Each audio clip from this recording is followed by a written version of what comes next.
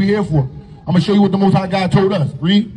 Right, this is the book of Deuteronomy, chapter 30 and verse 19. I call heaven and earth to record this day against you. So this is being recorded against you, right? Now that you heard this information, the Most High God is holding you to it. Right, read. That I have set before you life and death, blessing and curse. Therefore, choose life. Choose what? Choose life. Sis. Choose life. I mean, to start studying this information that we gave you, because we all was going wicked. We all ate pork at one point. We all was eating shrimp crab. We ain't know no better. Give me James 1:14 NLT. We ain't know no better, right?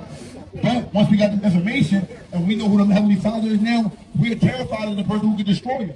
Keep reading. Was it on that? Con. Therefore, choose life, that both thou and thy seed may live. Guess what? All these other nations going to be trying to get attention because we're going to have it. We're going to be in rulership. All eyes are on us.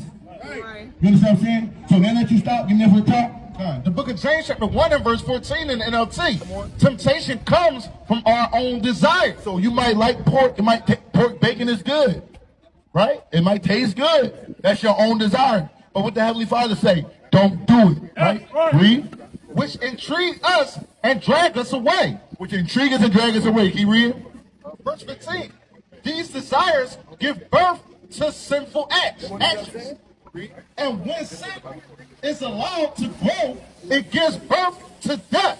So if you continue in that sin, it's going to give birth to death, which you already experienced.